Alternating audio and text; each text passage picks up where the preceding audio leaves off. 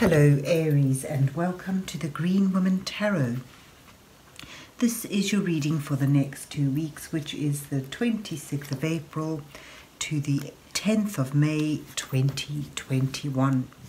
And it's a general reading just to see what sort of energies are around you at this time, to see what's on the cards for you. But before we delve into the tarot reading, I need to consult the oracle. And this is a Compendium of Witches oracle. And I'm going to use it today just to draw a couple of cards for you to start your reading off with. So let's see what words of wisdom the mysterious oracle has for Aries for the 26th of April to the 10th of May 2021. What messages are here for Aries for the next 2 weeks? What does Aries need to know now?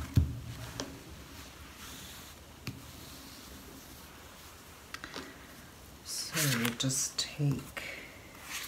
Oh, okay, you've got 3 cards. Let's see what you've got. Storm, the Dusk Child, and the Cauldron.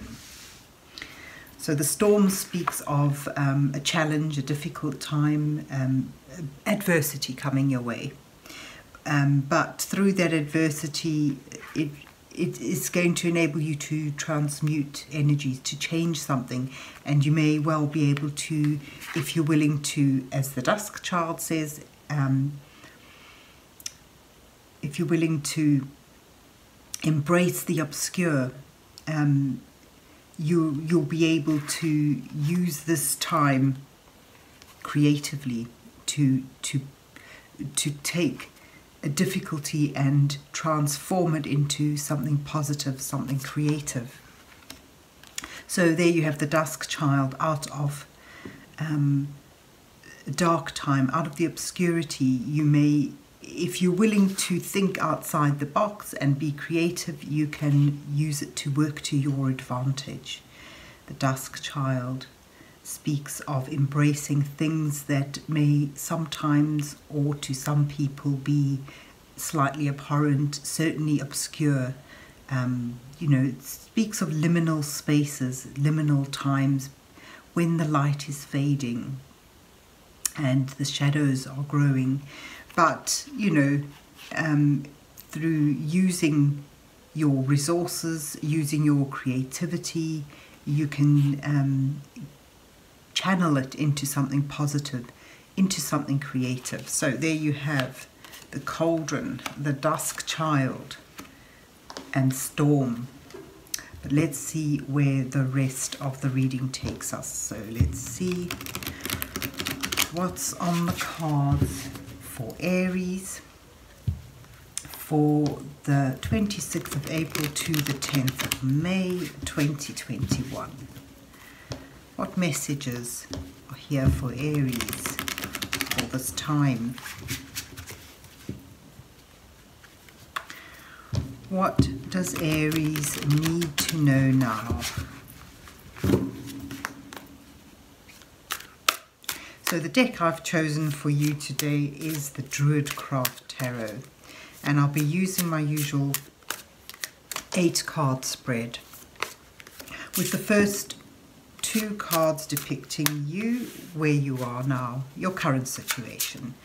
The next 2 cards highlighting the challenges you face at this time, and the following 2 cards offering some guidance from divine energies as you work your way towards the final 2 cards, which will reveal your possible outcome. So you start with the High Priest and the Prince of Pentacles, and your challenges are the Princess of Swords and the 5 of Wands, which really fits in with the Storm. And then your guidance cards are the Lovers and the 5 of Cups, which also actually links in well with the Storm. And then it brings you to, I'll move that up there. It brings you to the Fool, a new beginning, and the Queen of Swords. And at the bottom of the deck is the Six of Pentacles. And when I looked at it immediately, I think of, you know, difficult times where you may struggle for resources, but the reassurance that one finds in the Six of Pentacles is that somehow there's always enough. It's about give and take, of not always physical resources, but certainly energies, give and take, fairness, you know, the need for a balance. But I get a sense here, it's sort of almost quite a comforting card for you, in as much as what I glean from it now is that in times of adversity, you will find that you have enough. Your resources come your way, perhaps through acts of kindness or simply serendipities. But you start here with the High Priestess and the Prince of Pentacles. The High Priest, or the Hierophant in other decks as he is known. And this speaks of, again, needing, or of being in a position where you're receiving, if not instruction, certainly guidance from something that is a well-founded institutional sort of energy. And we often think of the constraints that may bring, although it's sort of very stabilizing. And next to the Prince of Pentacles, it sort of speaks of having to lay down firm, solid foundations, trying to get back on the horse almost, and move forward with an idea, a project, or with just daily life in a practical way, doing the right things, doing the practical things. So that's where you start, you know, confined in a format and trying to use it to lay down firm foundations in order to get something going. For some of you, it may well, you know, sort of represent a job offer, but that's just a very general idea that jumped out then. So starting off, or laying certain foundations from the sources or the use or the under the guidance of traditional means. And your challenges, well, this Princess of Swords, yeah, I get a sense owning your truth and speaking out amongst adversity. The Five of Wands is about a bit of competition, a bit of difficulties, adversities coming your way. But it does sort of show that these are nothing you can't overcome. And as you've got in your oracle cards, these are things that you can turn to your advantage. But you've certainly, as your challenge is finding that truth, finding that sense of integrity, and being able to hold on to that, to speak it in the face of difficulties, of competition, of people not being able to combine their energies or their resources in a fair and collaborative way in order to get somewhere, in order to achieve their goal. Your guidance from Spirit says that, yeah, this is the Lovers. Now, often this speaks, I mean, this particular card sort of does show a union of the coming together of opposite energies, of opposites, or of at least polar energies, different energies, in order to create, in order to be able to fully create. And so it sort of suggests coming together of, you know, drawing down these, or drawing together, aligning these different difficulties and channeling them to create one potential thing, to begin something that is creative and can be fruitious.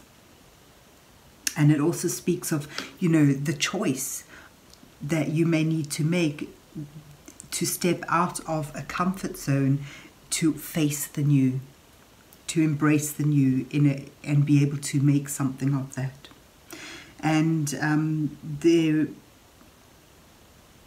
with the Five of Cups next to the Lovers, I get a sense of, you know, the Five of Cups speaks of difficulties, of regret and loss, a sense of mourning perhaps.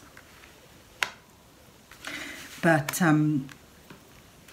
with the Lovers, it makes me think, can we see everything? Sorry. With the Lovers, it makes me think, you know, there's the Two Cups to me. It represents the two energies, the two things that you can pull together in order to overcome this. The Three Cups lying on the ground with the liquid spilt out of them shows that, you know, that's the sense of loss. And if you're focusing on what's gone, on the difficulties, on the loss, you won't be able to put your energies and your intent into working with what you do have. You know, and again, that it sort of speaks of lack and a sense of chaos, and it sort of shows that if you're able to rather focus on what is coming your way and use it in a creative and inventive way, you'll be able to work through this quite easily and bring yourself to a new beginning. The Fool is all about that new beginning, that stepping out on your own, with a sense of adventure, with a sense of faith that things will fall into place. And along the Queen of Swords, you have, you know, alongside it sort of shows that you master that need, that to own your truth, to hold on to your integrity. And it sort of implies that there may be something you have to let go in order to do that. The Queen of Swords is someone who has suffered a loss, but through that she's come out wiser,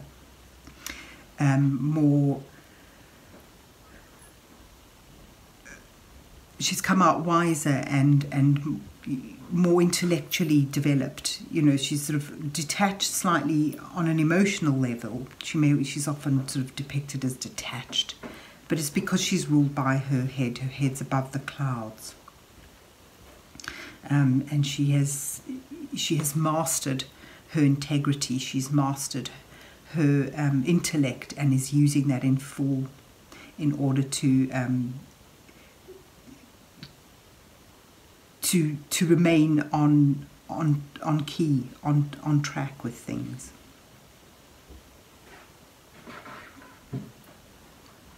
So that's quite a fascinating reading for me.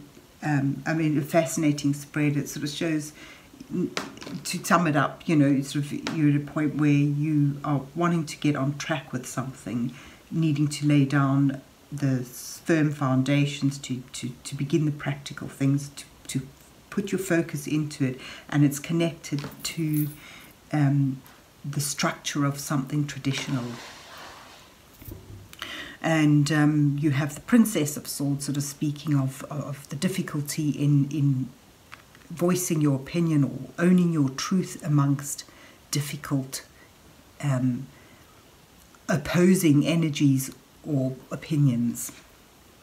And the idea is, you know, there could be quite a lot of quarrelsomeness and sort of hurt involved in that. But if you're able to pull together two polar energies and direct them towards a new beginning, you can use this time creatively in order to start on a new clear path where you own your truth, you have your integrity in hand, and you know, that sense of discipline and clear-headedness.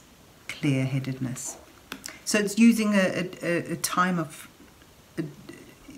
liminal space in time where you can transcend from being kept in a traditional secure environment, just to break out on your own a bit and be your own boss, and knowing that, you know, having been able to have the faith that as you do that, you'll be able to have the resources you need.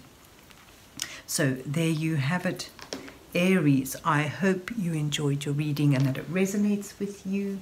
And if so, please remember to hit the like, share and subscribe buttons, and you can comment down below if you want. But having weathered the storm, I do hope you have a good 2 weeks, and God bless you till we meet again.